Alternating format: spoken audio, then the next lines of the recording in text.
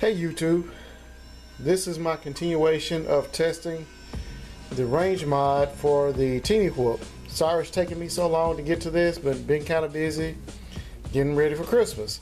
So I've already done the range mod and everything looks good with it.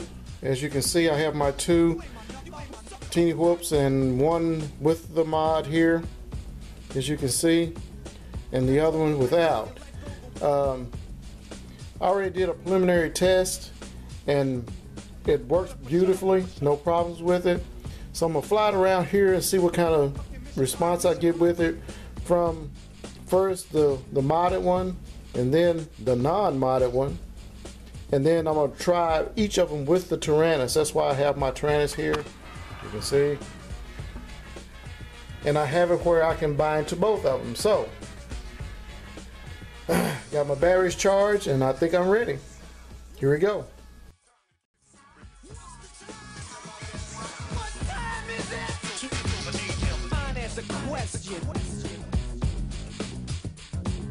Straight to 88 to the curves of the 90s.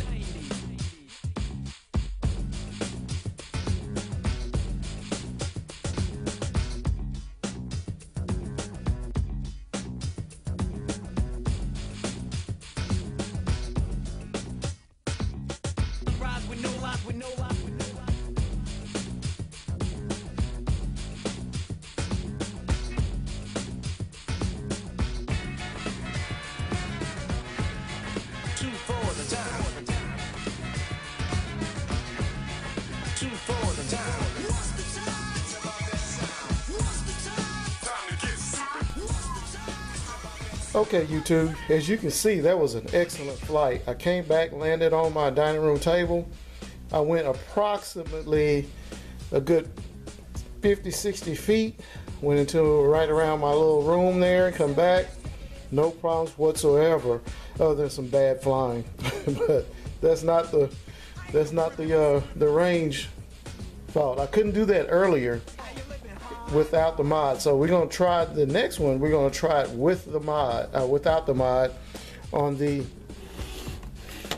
red one here that we got. And it's the same exact setup as the modded one, so we'll move that out the way, and we're going to try the same flight without the mod at all and see if we can get that same range. So here we go.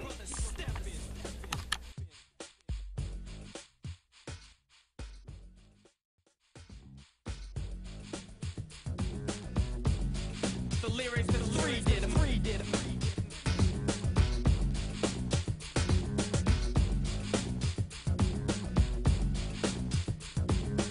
on his cue, so I run down a menu that downgrades the weak as my lyrics tend to.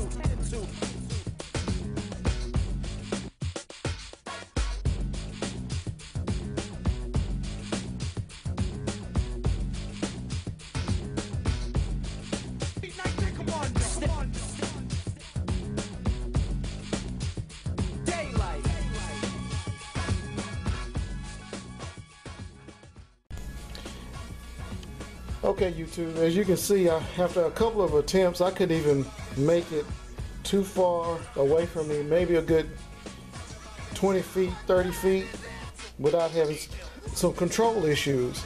And that's without the mod. So the mod on this one, by bringing the antenna out, works beautifully with that, and it gives you a lot more range, a lot more controllability. Okay YouTube, in conclusion, as you can see, with the mod, it works really well.